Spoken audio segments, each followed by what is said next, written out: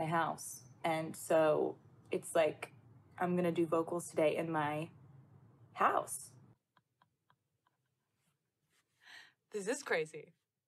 Turned out that like everybody needed a good cry as well as us.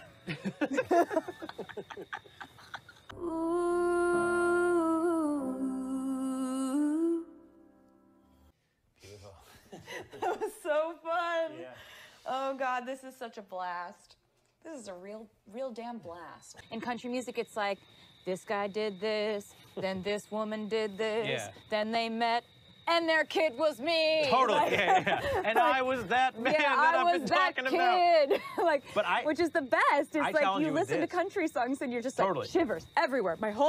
I was too afraid to suggest it, but I just, when I sent it to Aaron, I was like, this is hopefully a duet. I don't know who with, who would it be with? Who do you think would be good with this? And Aaron was like, I think Justin would love this. And you're like, really? Okay, that could be interesting.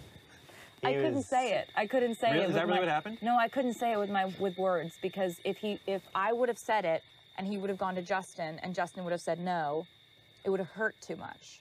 Somebody could be your best friend and your companion and your most trusted person in your life, and then they could go and become your worst enemy, who knows how to hurt you because they were once your most trusted person. It's the worst. Having that person that they swore to be with forever then become the person that they spend most of their time talking shit about. Yeah. It kind of occurred to me that in all of the superhero stories, the hero's greatest nemesis is the villain that used to be his best friend. Turning into your tears.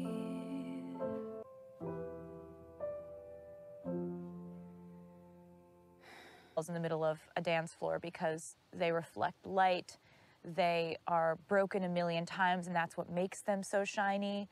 We have people like that in society too. They hang there, and every time they break, it entertains us. Yeah. And it was a metaphor for celebrity, but it's also a metaphor for so many people who have to feel like, everybody feels like they have to be on for certain people.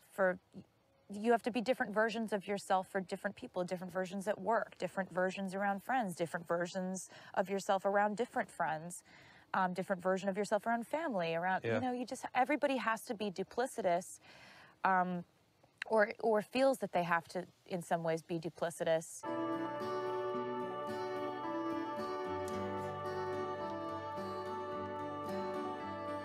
That, like, when did I stop being so outraged that I would throw myself on the floor and throw the cereal at my mom? Maya takes your man is actually a total myth, because that's not usually the case at all. Like, everybody has feelings and wants to be seen and loved, and just like Augustine, that's all she wanted. That's what I love.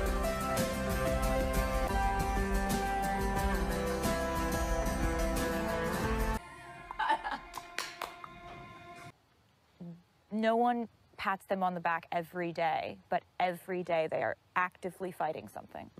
But there are so many days that nobody gives them credit for that. Yeah. And so how often must somebody who's in that sort of internal struggle must want to say to everyone in the room, you have no idea how close I am to going back to a dark place, or you have no idea.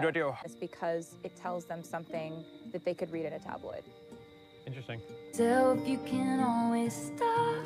Every step you're taking one step closer to where you're supposed to be, you know, guided by this little, like, invisible string.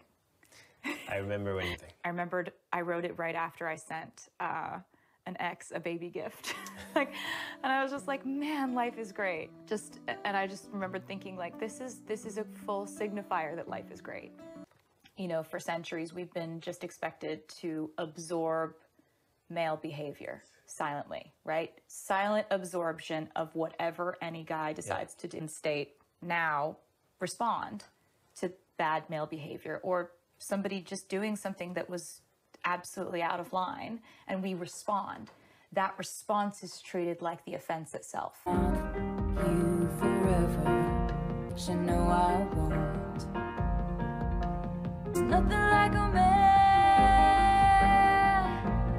woman.